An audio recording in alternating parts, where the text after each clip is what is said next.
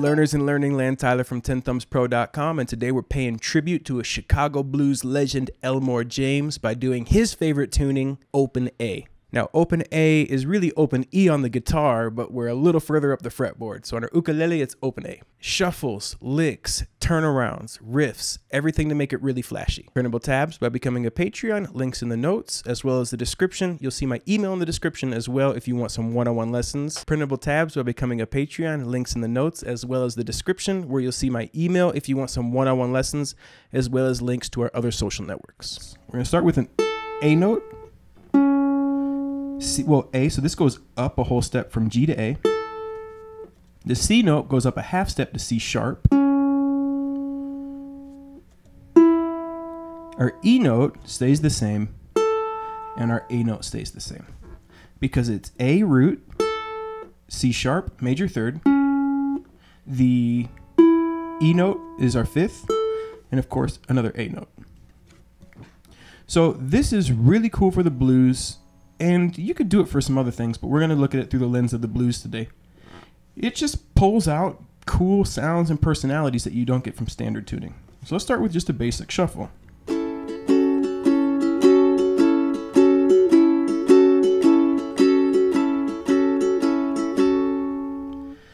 Down, up, ring finger, second fret of the E string, down, up.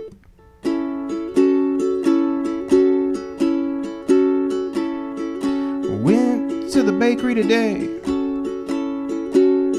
but they didn't have my favorite donut. Oh no, no, no. Now that's the sixth. That's the classic shuffle. You can also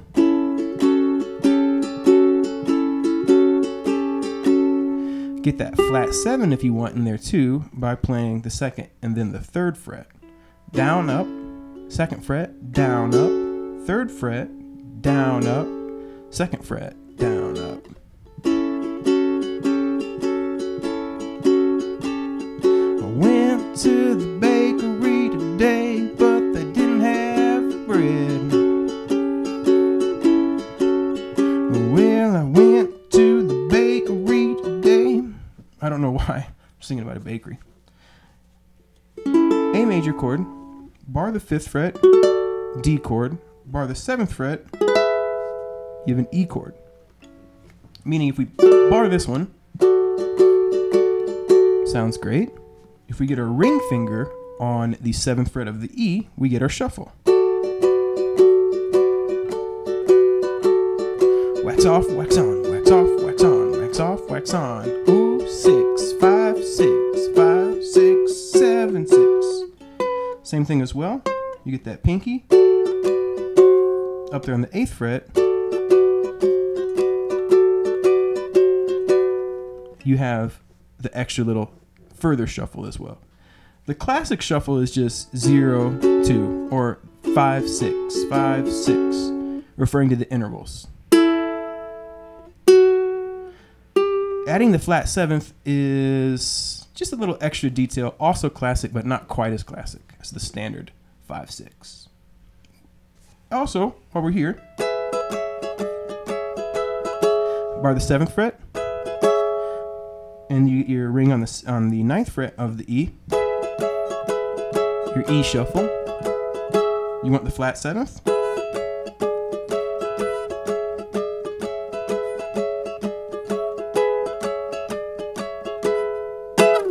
Just go ahead and get that pinky down or that ring finger down as well. So those are the shuffle. You could clearly do a whole 12-bar blues with that because the 12-bar blues would be 4 measures of A, 2 of D, 2 of A, and then our turnaround would be E, D, A, E, and you can do one of these shuffles over each one of those, no problem. But we can also take this way further than just that. Another idea would be adding some finger picking flair.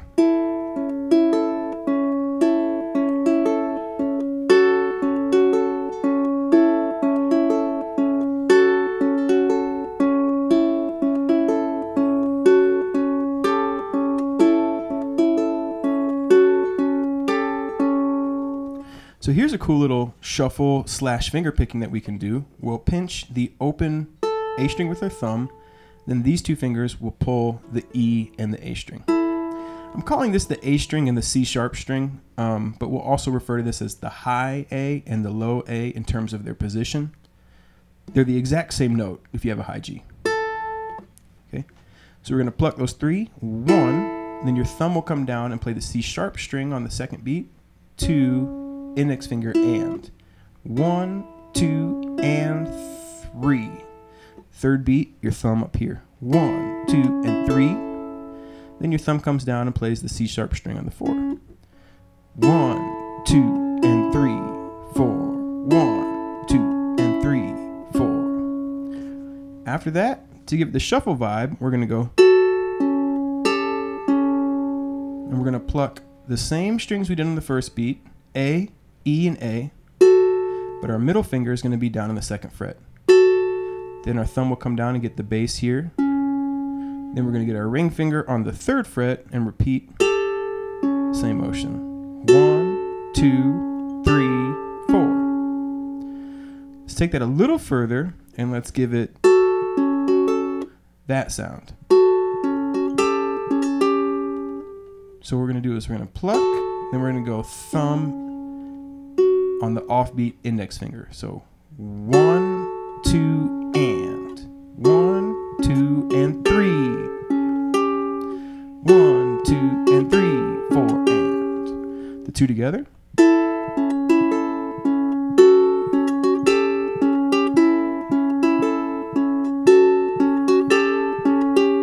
And you can feel free to mix that finger picking up any way you want. You can feel free to use that shuffle any way you want. This is just another idea that you can use over the A. And the A, considering it's those first 4 measures, 2 in the middle, and then 1 at the end, of these 12 bars in the blue, 7 of them are going to be A. So it's good to have a lot of options, right? Here's a cool little riff. It's just hammering on 3rd to 4th on the A string, and then your thumb will play the open high A string, formerly known as the G string. Triplet. 3, 4, open.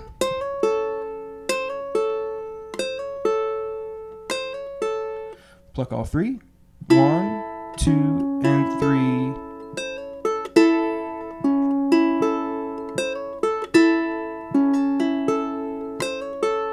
So we're just using it over the 4th beat in this finger picking example.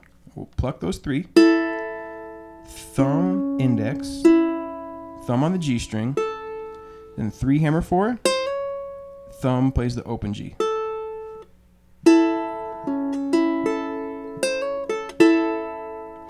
Now after that, you can see there's another measure here that just has it happening 4 times.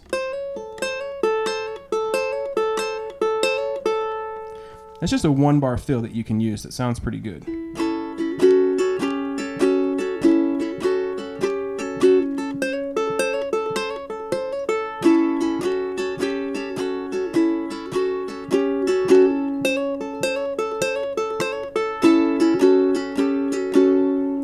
So you can use that as a 1-beat fill that you can throw into your finger picking or your strumming. You can use it for a whole measure. It's just a good little tool to have. You might even see it in the turnaround. Who knows?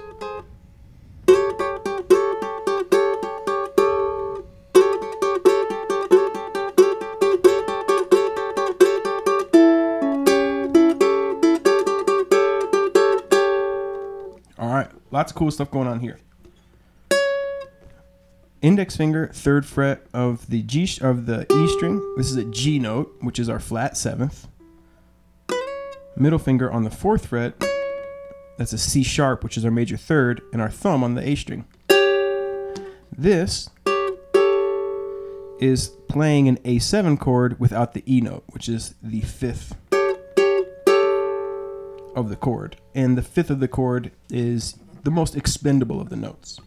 So we're strongly implying an A7 chord.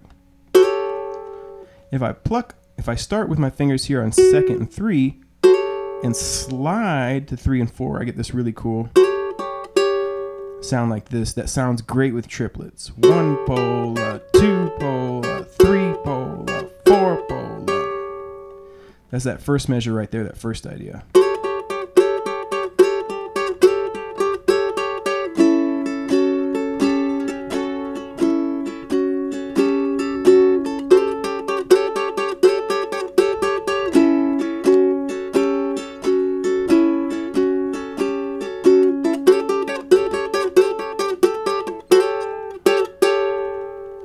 And you could mix the rhythm up.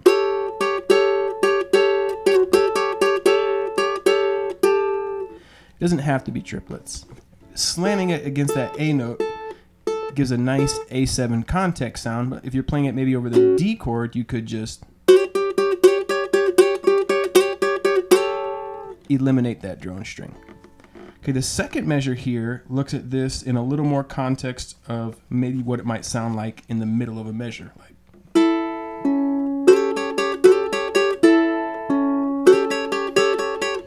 so we're gonna pluck the same 3 strings, open, open, open, like we're just playing some rhythm. Then we're gonna drop down, thumb will play the open C sharp here.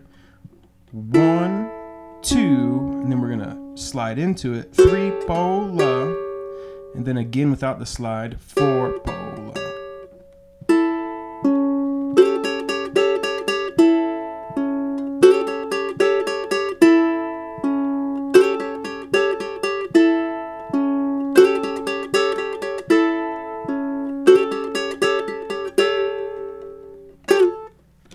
All right, so there's another classic, amazing, super fun sounding, tasty fill. It can be a little confusing learning some licks and solos because the scale shapes all change when you move the tuning forks around, tuning pegs. If you move them all equally, it doesn't change. So if you move them all 1 fret or 2 frets, it doesn't change. But if you move some and don't move some, then it changes all the shapes. But I'm here to help you with some licks. Let's take a look at this first one. It's a fun one. We're gonna bend up 5, just a quarter bend. Then we're gonna come back down 5, 3, 5. And then the open E string. 1, 2, pola, 3. 1, 2, pola, 3. D note, C note, A note, E note. So all notes from our minor pentatonic scale. The C sharp is from the major pentatonic. Then we're going to get up here, 12th fret, A note, and just pluck it and slide on down the fretboard. 1, 2, pola, 3, 4.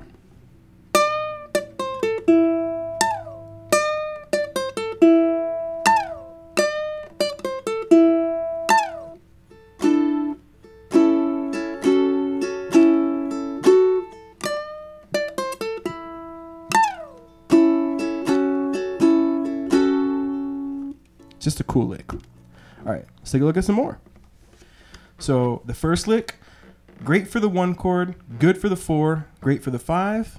And then this one, great for the 1, great for the 4, not so good for the 5.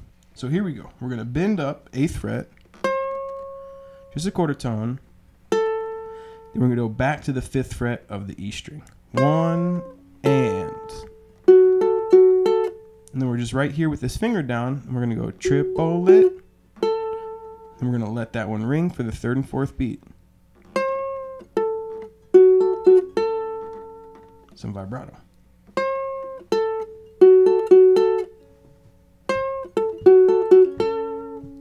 One and 2, pola, 3. It helps if you have this finger barring those just right away. Except the vibrato is quite a bit harder. So there is another one. All right, next lick. This one finishes on the E note. And if it finishes on the E note, which would be the 5th interval, it's going to sound great over the E7. It's going to sound pretty funky, but pretty good over the D7 and great over the E7. You know what? I'm going to go ahead and mend that and say it's going to sound great over the D7 as well. It's just the resolution has a little bit of a funkier soul vibe to it. Okay, so for this one, we're going to come all the way up to the 10th fret, which is a G note, our flat 7th. And we're going to go 10, 7, 10 in a triplet, landing on the 7th fret on the 2nd beat. Going from the 7th fret down to the 5th fret on the and then back to the 7 on the 3rd beat. So we get Love it.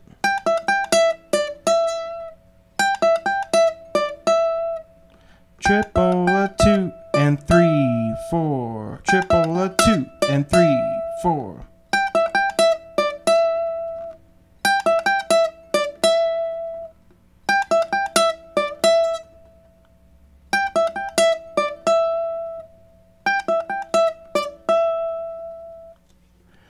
Sounds pretty good. All right, next lick. This next one's a cool one too. We got some triplets going, and this one's flashy. We're gonna hammer on 5 to 7, and I'm barring the 5th fret of both my E string and my A string. So I'm gonna hammer on 5 to 7, and then I'm gonna play the 5th fret of the E of the A string, continuing through with my thumb. Triple a 3. Land on the 3rd beat, let that ring for a quarter, and then up to 5 again on the 4th beat.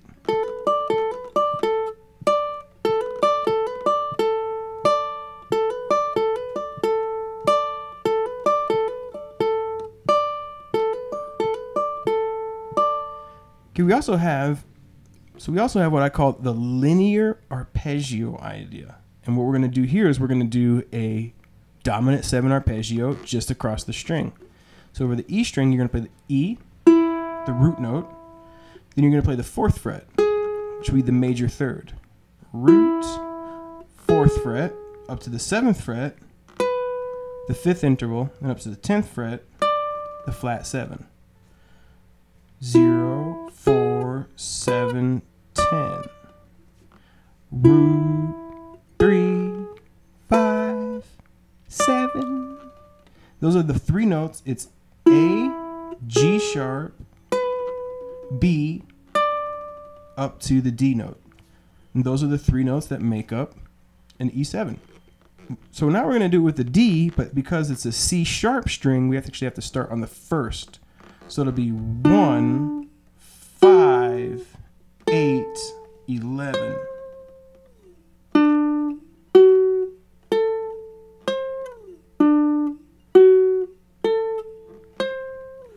And that is a D7 arpeggio.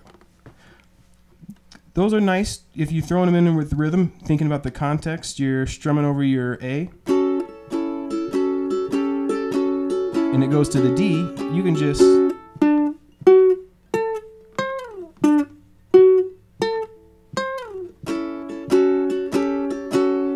I really like to use those also, even more so in the context of a turnaround. Okay? All right. So these bars aren't the only chord shapes you have available. You have the A, and you have your D here, and your E here. But there's also some other cool shapes. For example, you can make a D, index finger, 1st fret of the C sharp string, ring finger, 2nd fret of the E string. So it's 0, 1, 2, 0. This is a D chord.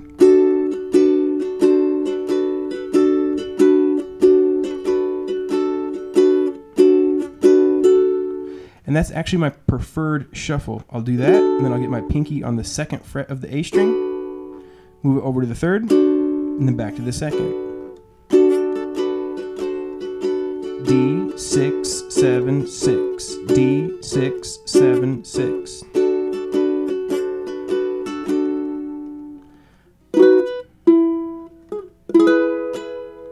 This right here, 2, 3, 4, 2, is an E chord. We can do the same thing.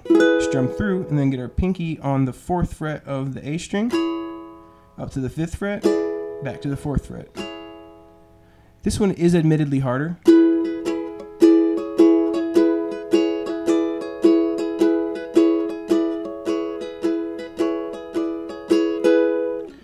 But there's still a great couple of tools to have in the tool bag, and a great way to approach the rhythm of this song as opposed to only going. In fact, I think the lower register mixes really, really nice.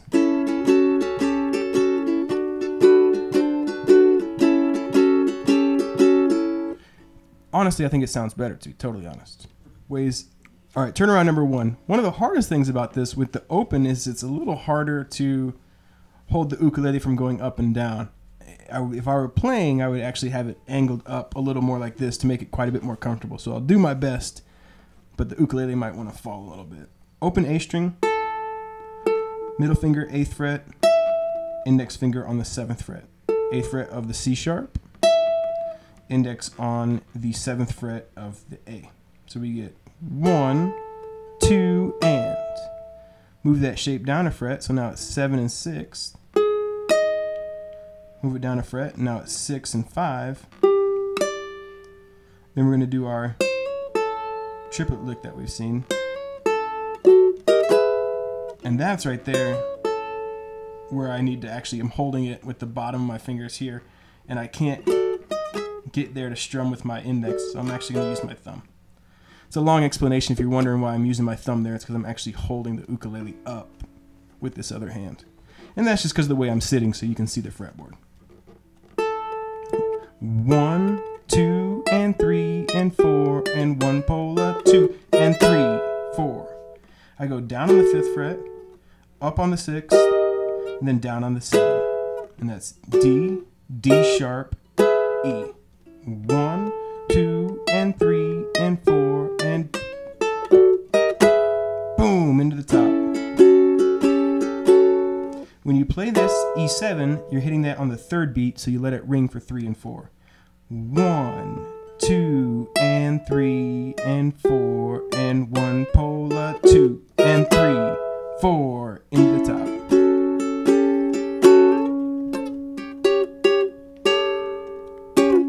All right, so that was turnaround number 1. Let's take a look at turnaround number 2.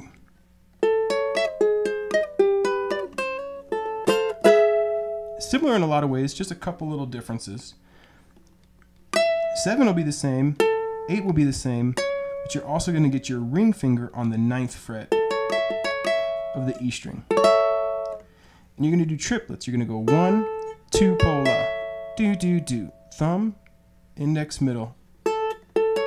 Roll right through them, move it down a fret, through them, move it down a fret, through them, went through all 3 of them.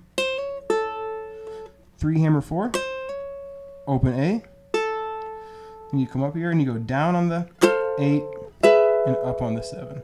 So it's a little syncopation. This 8th fret is actually the F chord, and approaching your 5 chord, the E from a half step above, is also a really cool classic blues sound. Triplets too, right?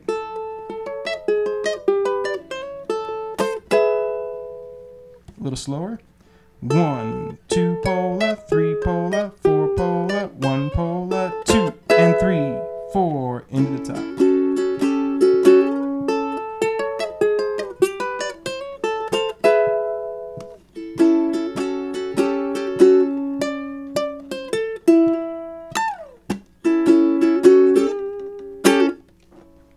So everything we've done up to this point now is techniques. They're techniques that you can use as licks and fills, different rhythm ideas, different turnarounds. You can use all the information for you to just run through the 12-bar blues in A with this tuning. You could just shuffle it.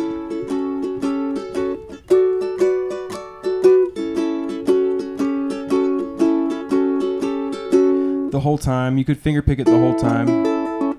But what we're going to do is we're going to put these concepts into a 12-bar so you can see how you can take some of these ideas and make your own 12-bar with it. And the idea would be that you would use these concepts, modify them, make them your own, create your own licks, and use this as a jumping off point to really start to experiment and get creative with this tuning and this style of play. Okay, so first 2 measures are just shuffles. Nothing fancy in the first 2. Measures 3 and 4 we've kind of seen. This finger picking pattern we did touch on, but we've modified it slightly. We're using our ring finger on the 3rd fret of the E string,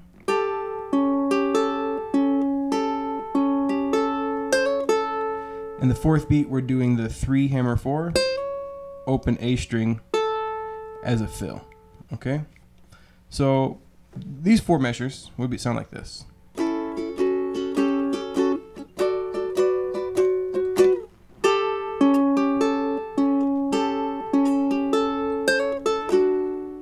moving into the next 4. Here we're doing that lower D shape that I like, and we're just going to shuffle through the first measure. If that's too hard with the pinky, you could just wax on, wax off, or you could go back to this shuffle. We're using this one though. Okay, so then these bars pop up. Nothing new here. We're using that low shape D shuffle that I like more so than this one. If you can't do this one, feel free to sub it out. These 3 licks, we saw all 3 of them earlier. The only thing that's going to be a little different is the 10, 7, 10, the 1 pola, 2, and 3. The third measure of these. We're going to hit the open A on the 1. So it's going to go 1 pola, 2, and 3. All right, so these 4 measures are going to sound like this.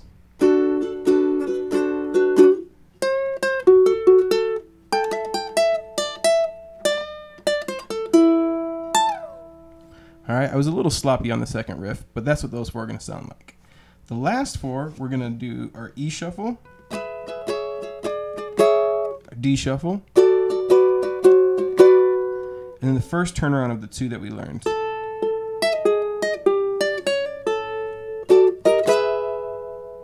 Then we're just going to come back up here and let's just strum through an open A and feel the beauty of the open tune.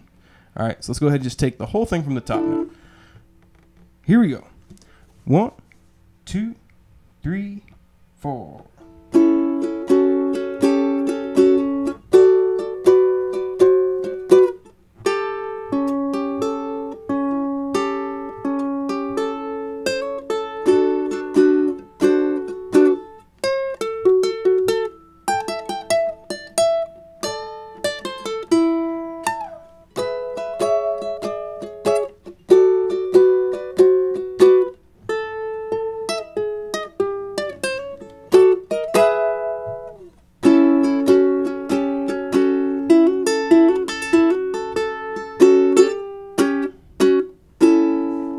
Alright, and that was it, folks. Thank you so much for watching to the very end. You saw how I Frankenstein the ideas together. That's what I encourage you to do. Take all those tips, all those ideas, all those pieces we went through, kind of think about them either as a rhythm that you would play over certain pieces of the 12 bar, or think about them as fills that you would add into the piece and just have some fun with it. Until next time, keep on rocking and rolling. Have a lovely day. 10thumbspro.com, baby.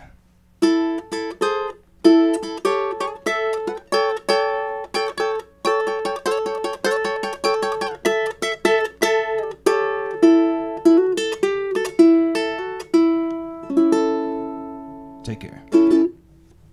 There you have it, folks. Today we just went ahead and did open A tuning, and we showed you how to play it like Elmore James would have when he was living in Chicago playing the blues. This is a great tuning, and you can also do wonderful things with the slide. I hope you have a lovely day, and until next time, go Cubs, go Bears, and we will catch you next Wednesday or Saturday for next ukulele tutorial. I'm getting a little New Yorkie. Hey, the Bears, and we'll catch you next Wednesday or next Saturday for our next ukulele tutorial. Have a lovely day, and we'll see you then. There we go. Finish strong. Foggy glasses. Rock and roll. Wee.